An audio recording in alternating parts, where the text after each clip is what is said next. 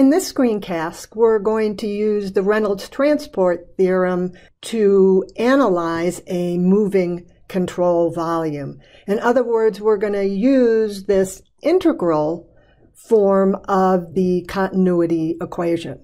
So a moving control volume is analyzed like a fixed one. However, we have to take into account that we can't use the velocity of the fluid entering and exiting the control volume through the control surfaces in our Reynolds transport theorem.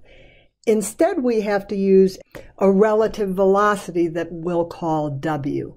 And the relative velocity is the fluid velocity seen by an observer moving with the control volume. So let's let V be what's known as the absolute velocity. And that's the velocity of the fluid seen by a stationary observer in the fixed coordinate system. And we're going to let V sub CV be the velocity of the control volume. In other words, the velocity at which the control volume is moving. And therefore, our relative velocity is going to be equal to our absolute velocity minus the velocity of the control volume. And that W here replaces the V here in our integral. So let's look at an example. So we have a car here, and the car is moving at 15 meters per second. And inside it has an engine, and we'll make the engine look like this, which of course it doesn't actually. And the engine has an intake area of the air here of 0.002 meters squared.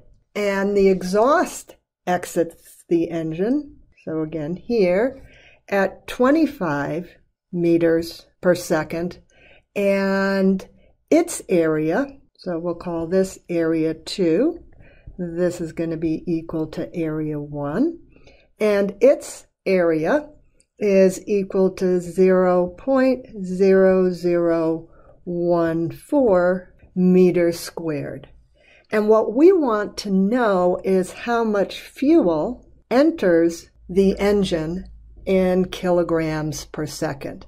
So the air that's entering the engine, so here we'll call this row 1, is equal to 0.8 kilograms per meter cubed.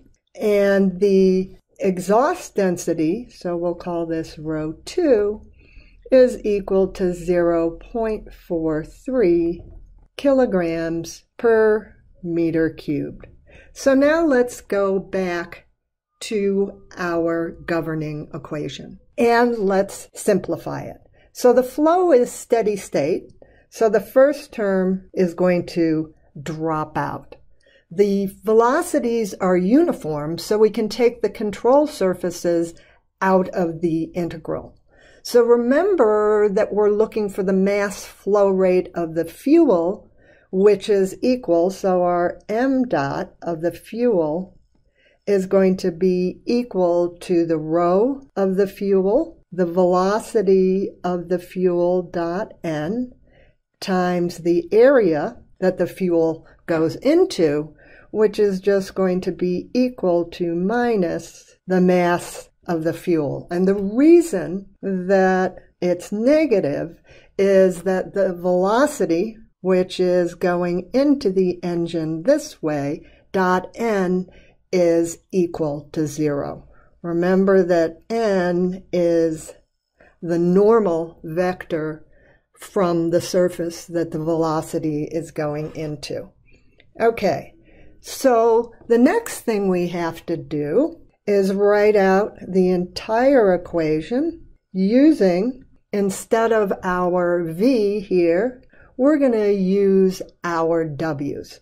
So this is going to be equal to our rho 1 times our w1 dot n times a1 plus rho 2 times our w2 dot n times a2, and the entire term is going to be equal to 0 since mass is conserved.